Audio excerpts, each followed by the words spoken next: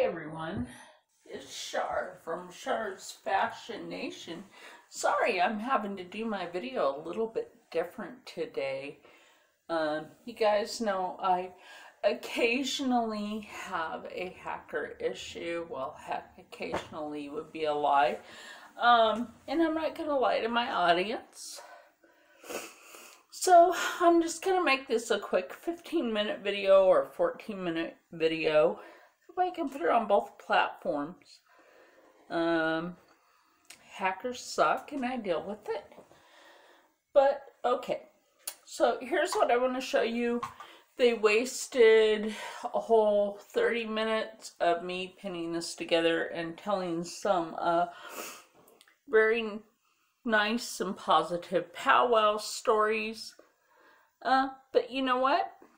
I positively am not going to let that stop me from showing you what I have got done so far, because you guys know I am in. See, I have to fix something at this end of it now. There we go. That should be good. Anyway, so I was saying, you know, I'm not going to let it stop me. And we just keep going forward, right? So I got this cut out. I have the liner on it so that, you know, people don't get all dizzy. And I'm going to use this piece as the front panel. And so what I'm going to do is, because I have decided on this, is my Mart fabric that I got for their challenge. It's absolutely beautiful. It's pre-printed on there and I love that. So I got 3 sleeve pieces, which I think the sleeving is really cool, right? Because you can make this a long sleeve, you can make this a quarter sleeve, or you could even make it a cap sleeve, or, you know, whatever you want to do with the sleeve. But now, like, here's my take. I have 3 of these, and then I also have 3 of the printed pattern body pieces. So with the second body piece, I'm actually going to knock out a second garment. It's all good. And by the way, Mart, thank you for this challenge. It's going to be so simple for me. So simple. So what I'm going to do now is, since I already have this pinned, we're going to scoot this down here. Hope everything holds, because I'm just going to cut this and show you guys. I needed to cut this anyway. Whatever. They didn't really stop me. So if you keep it up like this, where the stripes are up, like, and you're looking down at that, you're gonna get dizzy. So here's my suggestion. Turn it the other way so you're not getting dizzy. I started to get a little dizzy looking at this facing this way, but when you have a pre-print like this, lay it face down so that you're not getting dizzy looking at the pattern. It's no big deal. It's alright, because you can see it through the sheer fabric. So let me go ahead and just like turn it this way,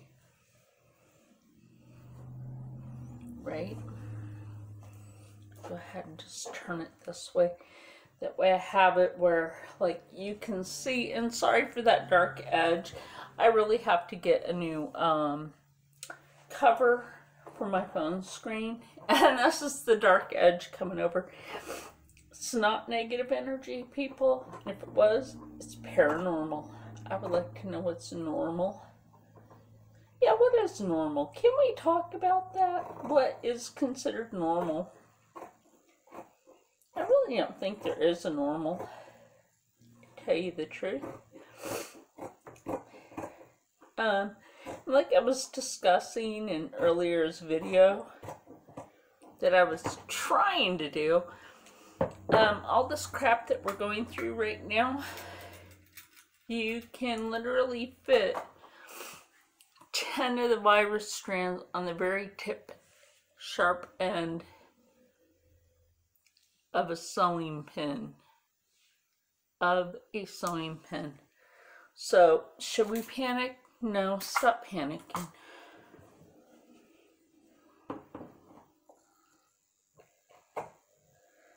It's not that serious. Ebola and anthrax are bigger strands than what we're dealing with. The president even announced that. Ebola, I think the World Health Organization got pissed at him for telling the truth. It was like, Mr. President, you can't be telling that. Fuck it, I'm telling America the truth. And,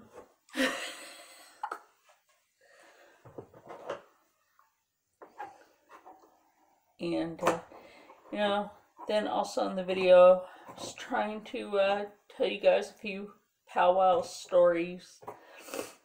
They're a little bit emotional. I'm still a little sniffly after telling them. Like, I did cry. Because I just like beautiful stories. How many minutes? Oh, like 6 minutes then. Okay, so basically what I'm gonna do is you have this now. See, the other thing that you could do with one of the pocket pieces is turn it into a bib garment. But what am I gonna do with this? I'm literally going to take it like this, leave the rounded part the way it is because I'm leaving that like that, but I will take this part of it up probably to about there because I'm going to make me a kangaroo pocket for this garment. And this is a very simple, easy way to do this with this piece because you can literally fold this in on itself. If that makes any sewing sense to you. Match up your lines as much as possible, but you don't really have to. I just am because, well, that's just me and my OCD. Me and OCD. There you go. So yeah, I am gonna do that. Let me do that this way. There we go. And then when I have that done on both sides, I'll be back with that. First, I gotta come over here and pause. So let me pause this.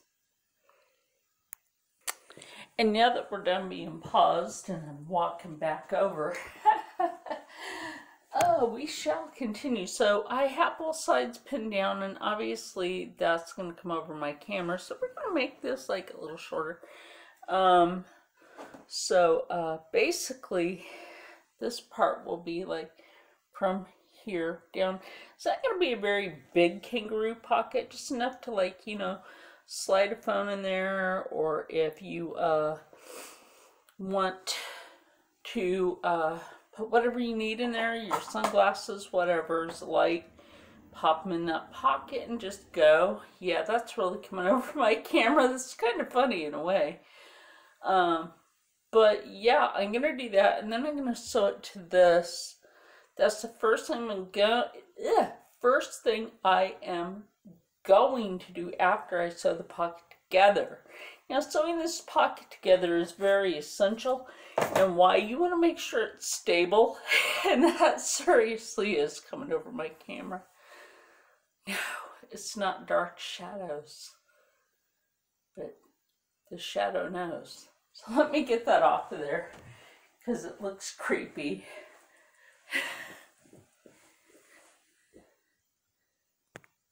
Actually, I hope that helps a little bit. So we're just going to finish up this part by saying, you know that this pocket here will be sewn. Why is there hair on the table? Because my hair falls out due to my medicine. But that doesn't stop me. So basically, pretend this is the right side up, and then the pocket will just be sewn below the bust. And pull this up here a little further for you. But I know you get the idea. So it'll basically be right about here. And I think that's just going to be a cute pocket on this. And I think it'll be quick, easy, stylish for what this is going for. And it'll be great for summer. Maybe even a spring look. We have no idea what spring next year is going to be like, right? And hopefully everybody can just like start going back outside. Go sit on your deck, go sit in your yard. You don't need a mask for that. This is going to slide right back over my camera. It's kind of funny. So I can't give you like my powwow stories like I did earlier. We'll do that in a different video. But until then, now you pretty much know how this is going to lay out. And then I will sew the other side after I sew the lining in. And sew this pocket on the front. Not the inside, but the outside. But I just wanted to give you guys a good referenced idea on how I'm going to do this. And will it need interfacing?